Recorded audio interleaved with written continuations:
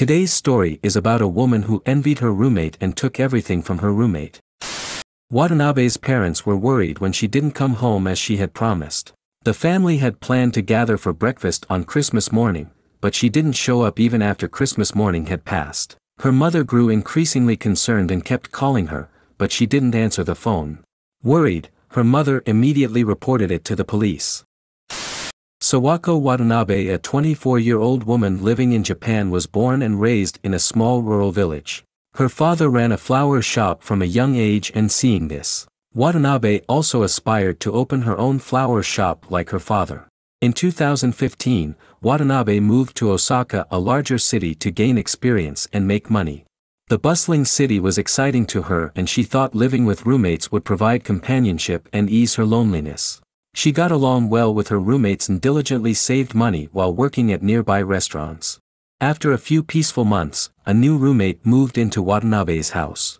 The new roommate was Terumi Morishima, 29 years old, who had a part-time job. She wasn't very talkative but maintained a cordial relationship with other roommates. Before Morishima came to Osaka, she had a painful story that no one knew about.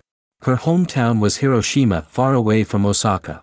She lived there with her mother's boyfriend, and two younger brothers. Her mother's boyfriend was a violently aggressive person, subjecting her mother to verbal and physical abuse, even threatening her with a baseball bat. Morishima lived in constant fear, and eventually, the abuse escalated to sexual assault. She endured all this silently, afraid to tell anyone, especially her mother, who was already suffering. In her first year of high school, she became pregnant with her mother's boyfriend's child. Unable to confide in anyone or seek help, she suffered in silence and missed the time for the abortion.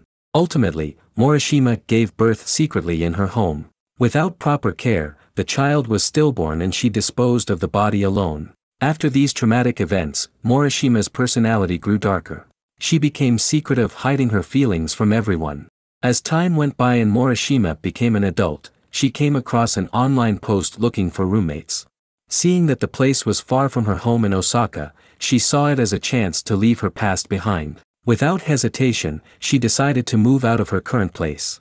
Because of her family's difficult financial situation, Morishima had to quit school early and couldn't even dream of going to college. She worked hard to make a living, but her only option was part-time jobs and her income was low. Living in Osaka with Watanabe, Morishima began comparing their lives. She felt different emotions toward Watanabe, who seemed to have more money, a more stable life, and the love of her family. Driven by jealousy, Morishima started stealing money from Watanabe, starting with small amounts and eventually stealing her identification card. She then changed her appearance to resemble Watanabe, removing glasses like her and applying similar makeup. Using Watanabe's name, Morishima successfully obtained a $20,000 loan from a lending company, which thrilled her. With the money, Morishima moved out of Watanabe's house to a small apartment about 300 meters away and spent extravagantly. It was her first taste of financial abundance, but the joy was short-lived as she nearly exhausted the money.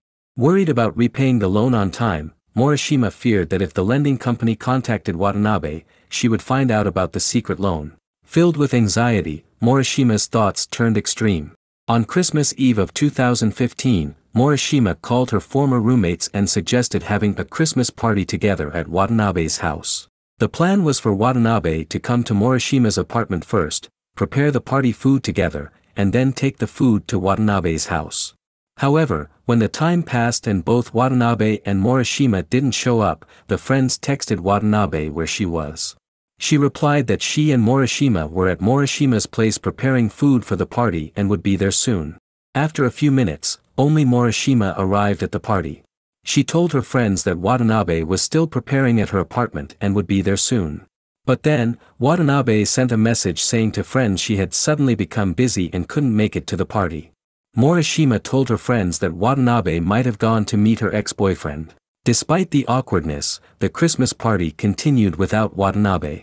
Meanwhile, on Christmas Day, Watanabe had planned to have a meal with her family, but even on the 25th, she didn't call and her mother tried to reach her, but received no response. Worried, her family also tried to contact her workplace, but her boss said she had gone absent without leave. Shortly after, the owner of the restaurant where Watanabe worked received a text message from Watanabe, apologizing for her unauthorized absence.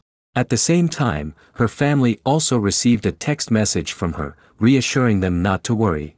Upon seeing this message, Watanabe's father became suspicious. He knew his daughter was warm-hearted and found it strange that she would send just one message in such a situation without any other calls. He felt that this message might not have been sent by his daughter, so he immediately reported her missing to the police. The police began tracing Watanabe's movements and found that around $800 had been withdrawn from her bank account on Christmas. CCTV footage around the ATM revealed that it was not Watanabe who made the withdrawal but another woman. During the investigation, her roommates were questioned, and it was revealed that the last person to see Watanabe alive was Morishima. On December 29, the police visited Morishima's apartment and forced open the front door, where they found a gruesome scene. They discovered parts of a dismembered body, along with what appeared to be the murder weapon, saw. Even more shocking was the nearly skeletal remains found in the bathtub, immersed in liquid. Moreover, when they checked the freezer, they found body parts meticulously separated into bags. The police began collecting the remains, but some parts were missing. They searched Watanabe's house to find the rest, and in the drawers and cupboards, they discovered more body parts that all matched Watanabe's DNA. The cause of Watanabe's death was suffocation due to neck compression. Sleeping pills were also detected in her body, indicating that the crime had been premeditated. The police checked Morishima's computer and found search records related to sleeping pills and ways to commit the perfect crime. Morishima was promptly arrested, but she vehemently denied the crime, claiming that she came home to find Watanabe already dead and that she panicked and dismembered the body alone to protect Watanabe's family from the shock and grief. Morishima's lies didn't hold up for long. She eventually admitted to strangling Watanabe to death and withdrawing $800 with her ATM card, some of which she used to buy tools to dismember the body. As the investigation continued, more bizarre actions of Morishima came to light. She not only dismembered the body but also boiled parts of it in a pressure cooker, and ground some of it in the food waste disposer. The roommates, who had thought Morishima and Watanabe were getting along well, were shocked to learn the truth behind the heinous crime. Morishima did not hold any special grudge against Watanabe. She was simply envious of what Watanabe had and had the opinion that killing her might be a way to take her money.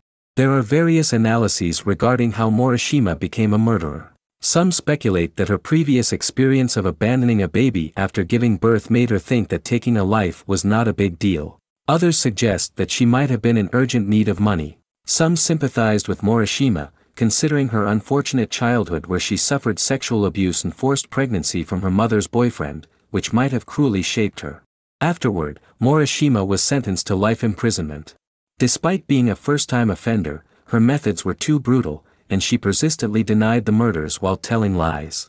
Currently, she is serving her sentence in a Japanese prison. According to recent reports, Terumi Morishima changed her name to Nagata Morishima. This incident sparked various opinions in Japan due to Morishima's unfortunate childhood and the circumstances surrounding the case.